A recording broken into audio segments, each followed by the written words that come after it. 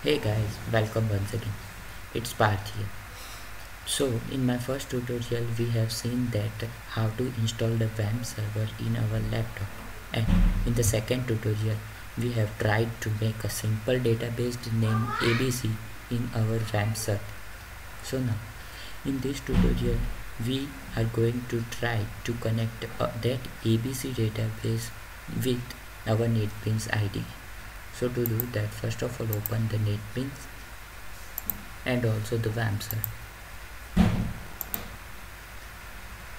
Okay, from here you see that Wamp server is started.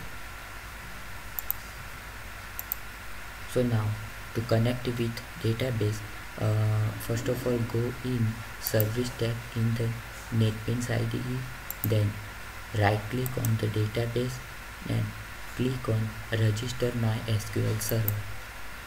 Okay, so now if you want to give any password, then you can give it over here, otherwise let it be as it is. Okay, so now you can see that our database MySQL localhost server is connected with our Netbeans IDE, and these are all the tables which are in our database, which are in our local server. So now to connect to a particular database, in this tutorial we are going to use ABC database, which we have created in our second tutorial. Right click on it, click connect. Okay, the same password which you have given before, you have to give that same password over here. Click OK.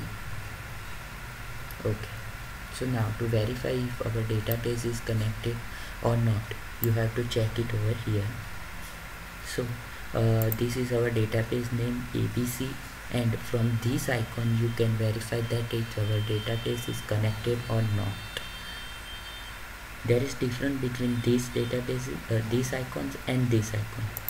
This icon shows that database is connected, and this shows that the database is not connected.